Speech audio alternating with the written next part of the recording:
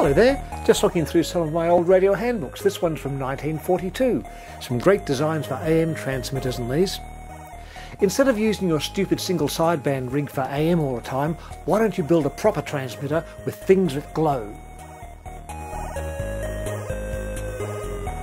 I don't care about the modern solid-state Whoozy Watsits. I prefer the retro look.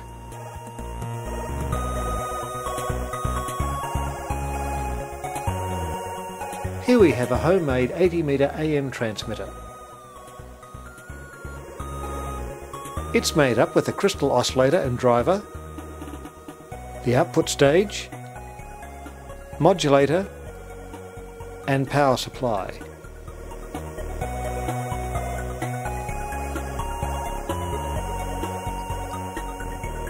Looking in the back of the transmitter, we see the power supply and the solid-state modulator.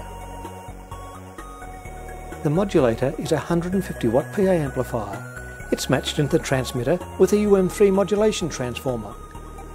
They're almost full high fidelity quality.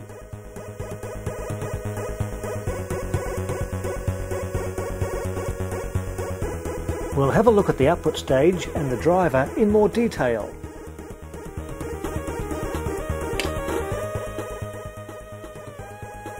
We'll just take out this exciter rack and have a look. There's a bit of extra stuff on this chassis, but basically it's just a single 6L6 crystal oscillator. There's a metal 6V6 and the output coil, which is tapped to feed the grid of the 813.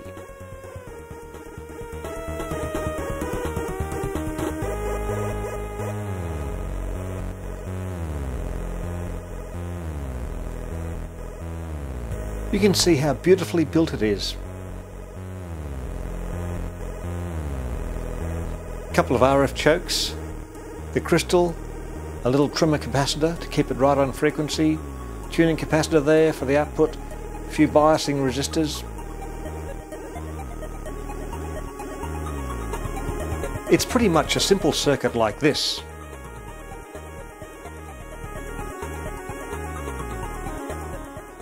All the photographs in the book look so good. I don't know why mine never turn out like that.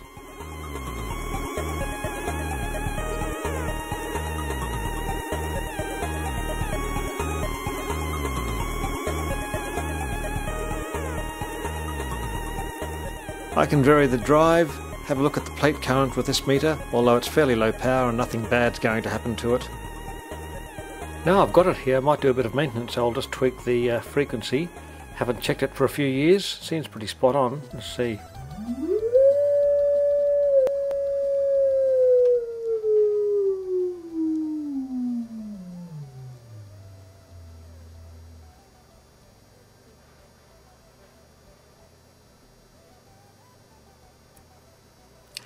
I think that might be good enough. The main power output stage, again not very pretty, but it does work.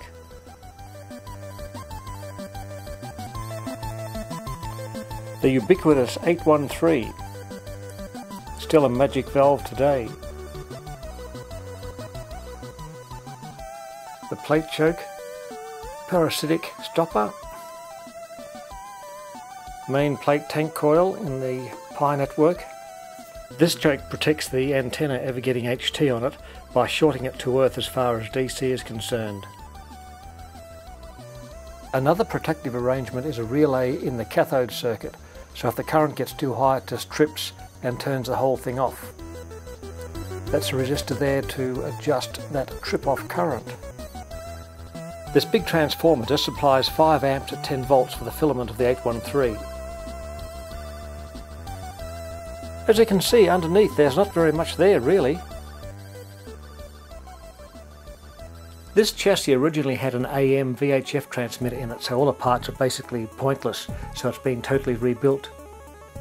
And just the metalwork used. I hate metalwork usually. I like being able to monitor the grid current, the screen current, and of course also the most important thing, the plate current.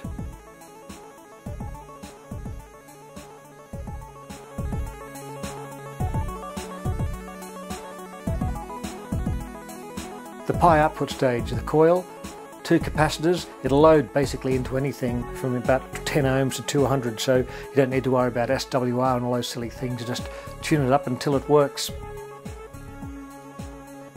I like to have a grid bias voltage in case something goes wrong with the drive and you don't pop your valves. As well as the protection circuits, I put slow blow fuses everywhere in case something goes really wrong. I adjust the grid voltage and screen voltage to the highest possible output at the lowest possible HT, so I get about 100 watts out at 900 volts. The circuit we're basically using, but of course we're using a pi network instead of that link system there.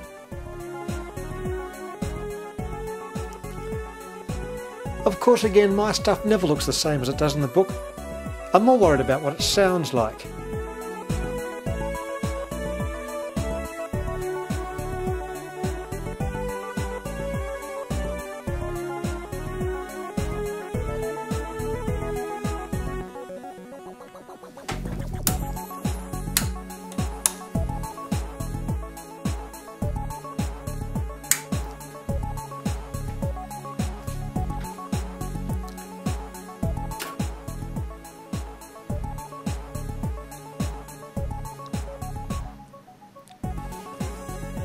If there's an overload, the protective cutout operates.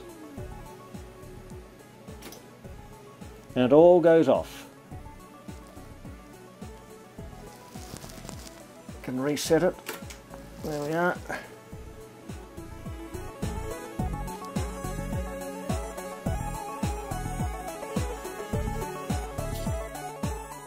We'll stick an old branch replay on and give it a test.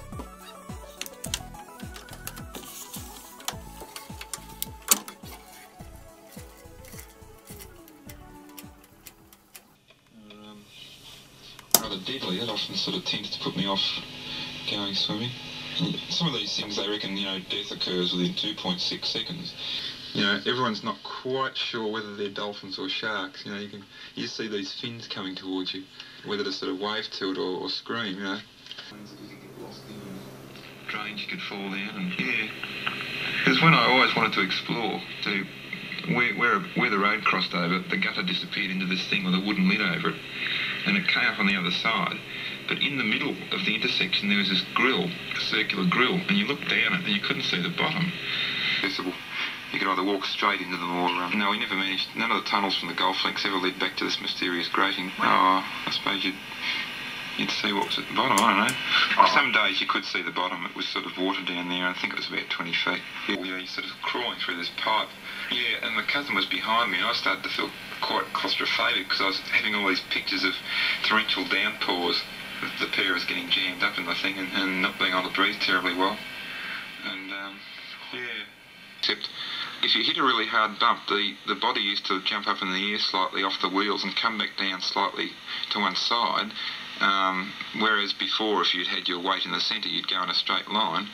After it hit the bump and came down off angle, if you kept your weight in the centre, it would be veering to one direction.